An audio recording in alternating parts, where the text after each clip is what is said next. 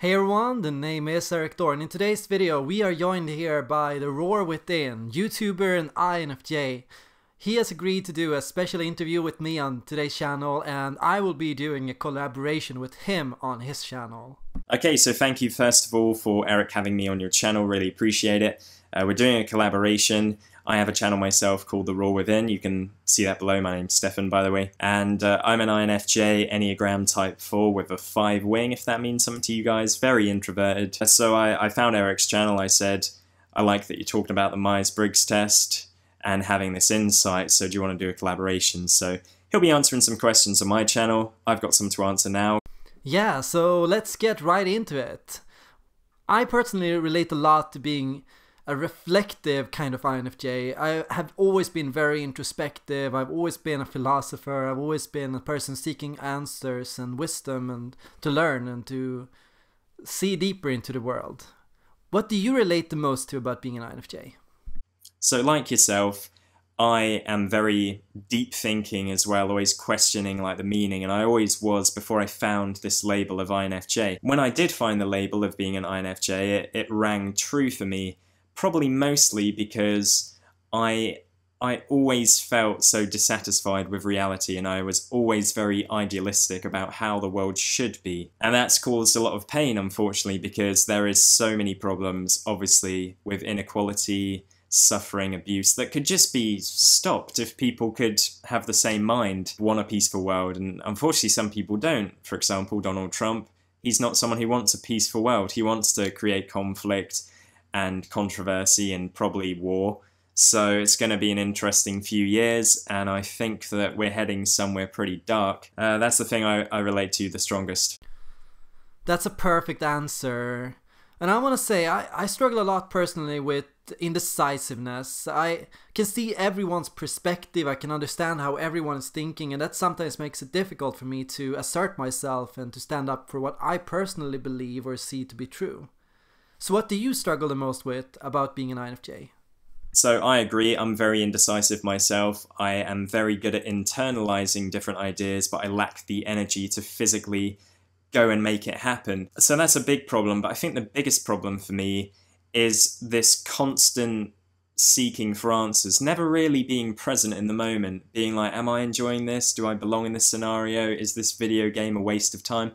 And I was never really like that as a kid because I didn't have the same awareness of, what is going on in the world, and it was much easier to be content and peaceful just having fun. Now I feel that I'm always, picking up books on anxiety or the meaning of life or INFJ, Enneagram, and it's a constant seeking, trying to find happiness. That's the thing that I think causes me a lot of struggle. And because I do feel so different, being the rarest personality type, particularly for men, I often feel like I can't be bothered to talk to anyone because it's constantly a case of me trying to explain myself and the way that I think, and people trying to then give their ideas and be like, oh, just don't worry, just chill out. And if I could just chill out, then I would. But unfortunately, yeah, it's very isolating at times being an INFJ, at least in my experience. So the first thing I thought when I saw your video was, you seem so peaceful and so self-aware and so wise in many ways. Do you relate to being that, or is there something else going on beneath the surface? I don't know if I'm peaceful, given what I've said already. I don't think I'm very peaceful. A lot of people might look at me in life and think, because I'm an introvert, I'm quite sort of quiet from the outside, stoic. But inside, my mind is often going 100 miles an hour, and I'm processing different information. I'm a highly sensitive person, so stimulus really gets filtered through me strongly, and I'm, very aware of what's going on at all times, and a lot more wise than people might think looking at me. Because I might seem a bit quiet, like I've got nothing to say, but completely the opposite. But yeah, I am quite wise in the way that I feel switched on. Like, being vegan is a really bold step for some people, but for someone who can see that it's unnecessary, it's like, this is just the minimum, like everyone should do this. Likewise, becoming like a minimalist to an extent, not to the extent where I've got stuff I can look around at now. Some people don't own anything, they go really extreme with it, but I do see a lot of the fakeness in the world, advertisements, shops, all this stuff. Like, you can waste a lot of money seeking for happiness that will never be fulfilled, because happiness does come from a state of mind, what you think about those things. And if a car doesn't mean much to you, then don't buy an expensive car, because it's not really going to impact your life much. But I guess I had to become wise because I felt weird, I felt different, I questioned things a lot, which is what led me to this path of sort of self-discovery, INFJ, etc. So I think most INFJs would relate to being very, very much in their own heads and getting a lot of wisdom early on in life. But I feel often the main issue for an INFJ is translating that insight into real-life decision-making and action. Do you notice that in yourself? Massively, and I've noticed this as well, is a big problem for INFJs. I have had a lot of jobs that are just, working in an office, working in a shop, and it's difficult for a couple of reasons. One, as I've explained, being INFJ, think very deeply, so for anything that's a shallow job anyone could do, I get so bored and depressed, and I come home and I got no fucking reason to live. What's the point of my life? I can get really quite dark in my mind after that. The second problem is because I'm highly sensitive and introverted, being around people in an open plan office or working in retail, which, no one really wants to do, but that's jobs I've had to do in the past for money. It's very difficult to kind of settle. It's very hard for me to be content in those jobs, and I've kind of learned that I never would be. But it creates so much pressure, and I get so burnt out by all of this that after I come home from a job I'm not enjoying, I just can't be bothered to do anything because I've got no energy left, and so nothing really gets resolved. I never really take the steps that would be needed. I get into a point where I'm like, there's 7 billion people in the world, it's stupid for me to think I've got a purpose in my life.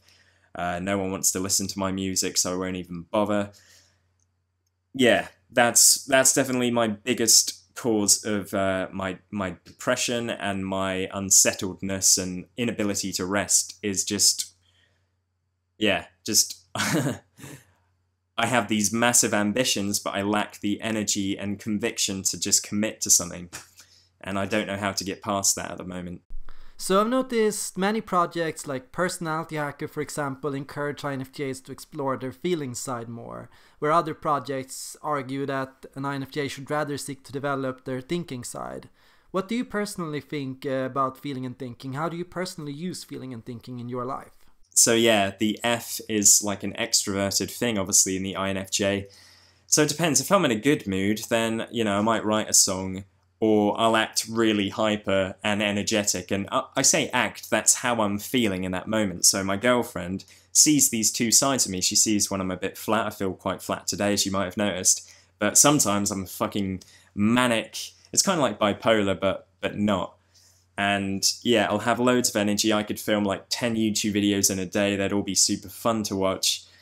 And it's quite frustrating to go between those two. I love being the happy, crazy me, but then I feel like super boring and flat and I don't want to talk to anyone. I just want to hide in a cave. But yeah, when I'm feeling, I get angry because if I'm feeling flat and I feel like I can't talk to anyone, especially if it's like at work and I don't want to moan about work and hating the job because you can't really do that. So I sort of feel this burden of anger within me the whole day.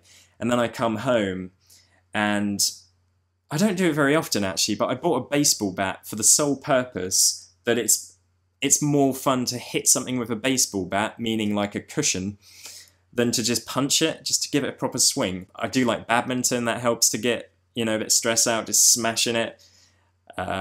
What else do I do? I can't think of anything else actually, but YouTube videos, I do a lot of YouTube videos when I'm feeling more in the mood for it. Sometimes I do videos when I'm, I just feel I want to talk. But a lot of the time my videos come from a place of, I'm feeling quite good, I want to share this moment with a camera. I really do see a lot of similarities between you and myself in that regard. Have you met anyone in real life or on the internet that is similar to you as an INFJ? Someone that you can recognize yourself in and relate to? I don't think so. I don't think I've met anyone like me in the past because I'm such an individual. But really, I know like musicians and stuff, and I did a music course, and you sort of see some similarities, but I've always lacked that one really close person who like gets me, apart from my girlfriend. So I guess my girlfriend counts. But she's still different to me. She's not very musical. She has never sang in front of me in 3 years. I say girlfriend as well. She's my fiance. I asked her to marry me the other day. But yeah, that answers that question. Wow, that's awesome. Congratulations.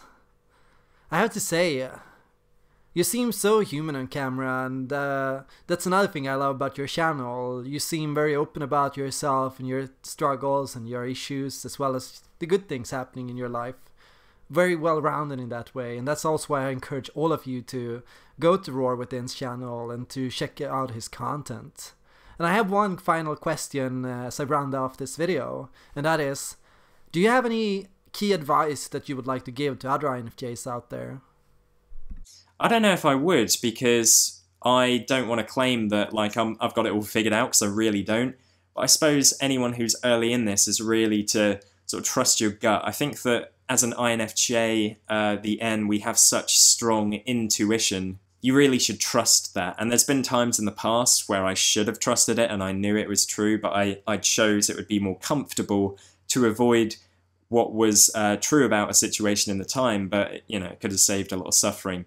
And you really do that. The more you stay in a situation or an environment that's not working for you, the more destructive it will be when it finally ends. But unfortunately, the intuition's good in one sense, but it also leaves me trying to figure out exactly what to do instead. For example, with a job, I'm like, oh, I hate this job, I hate it. But then I'm like, come on, intuition, what should I do instead? I don't know. Oh, that's helpful. Thanks very much. That's it. So yeah, thank you very much for having me on your channel today. And I will see you whenever I do. Goodbye. Okay, so that's that. Thank you once again for joining, and for all of you who are interested in hearing about more, I recommend all of you to check out the Roar Within's YouTube channel, where we will be uploading part 2 shortly.